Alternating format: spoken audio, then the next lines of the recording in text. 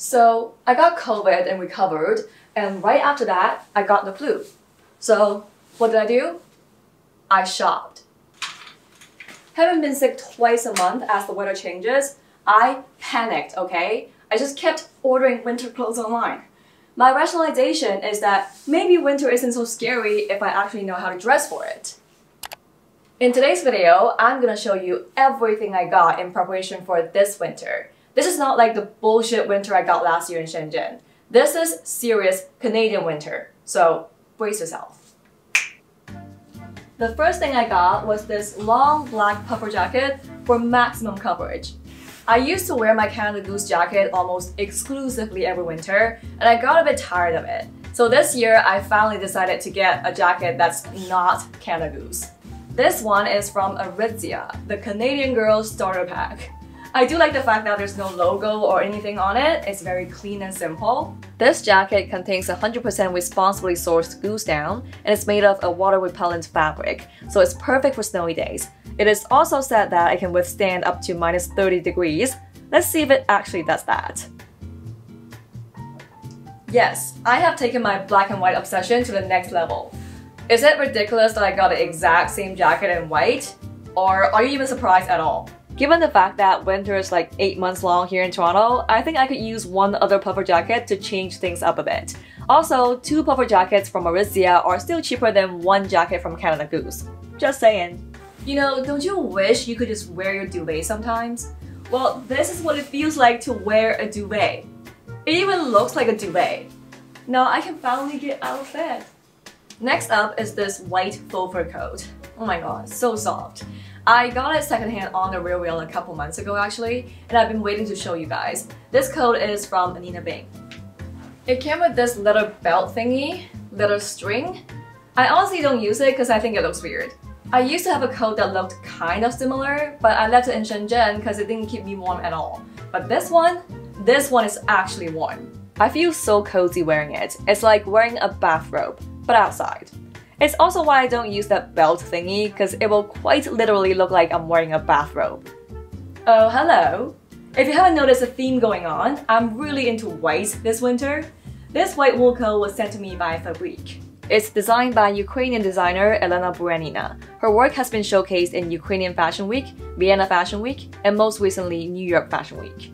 I fell in love with this coat as soon as I laid my eyes on it. I know I can't wear it when it gets to minus 20 or minus 30 degrees, but I can still wear it in December, the only winter month that I get to be stylish. So just let me have it. I love the fact that it has a classic silhouette, but then the fringe detail at the hem makes it so unique. Didn't I say my style is dramatic elegant? This is the quintessential dramatic elegant piece. It's like, yes, I'm elegant, but with a dramatic twist. Anyways, I am obsessed. It's also made of 90.7% wool and 9.3% cashmere, so even though it may look thin, it can still keep you quite warm while looking absolutely chic. I have another piece from Fabrique. This sweater is designed by Naira Kachartrian. Naira is an Armenian designer specialized in knitwear. She has designed for Armani, Max Mara, Dior, Stella McCartney, and Joe Sander. This sweater is made of 100% wool. It's really soft and comfy. It's also an oversized fit, so you can layer clothes underneath and still have room to move. I like that the geometric pattern adds visual interest, but it's still versatile enough to go with all my other clothes. Also, with Christmas and the New Year coming up, I figured I would need something festive, and I feel like this sweater would be perfect for these occasions. It's like, even my Christmas sweater is black and white. Fabrique works with talented designers from all over the world to create these beautiful limited edition designs and offer them at only 1/3 of what it would cost if you buy them in these designers' own lines or at the luxury brands they typically design for. They even offer petite sizing for smaller frame Asian figures. If you would like to see more of Fabrique's collection, you could check out their WeChat store. I'm pretty sure you'll find something unique that will elevate your wardrobe. Alright, next up is this black cashmere cardigan. It's so black you can't even see it. If it looks kind of familiar, yes. I have the exact same cardigan in white. I just got it from Aritzia. I've had the white one for a couple of years now, and I find that it's such a staple in my wardrobe. The only thing missing is its black counterpart. So this year I decided to give it a companion. Seriously though, I realized that I don't have that many cardigans, and a cardigan is an important layering piece, especially when it comes to wintertime. It not only keeps you warm, but also makes your outfit look a lot more interesting, so I think it's a must-have. And I finally got myself a gray sweatsuit. Yup, this is a sign that I have officially given up. I think nothing is more sad than a gray sweatsuit.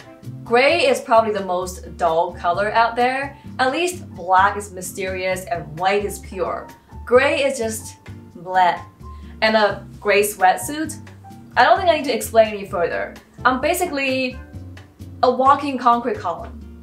Is there anything more invisible than that? And that's why I bought it. Sometimes I just want to disappear into thin air, and now I have an outfit for it. I got this set from Alo Yoga. Alo Yoga is such a cult favorite now. It's like the new cool girl in town. I don't know, maybe it'll make me look like a cool concrete column at the very least. That's it for clothes. Next up are these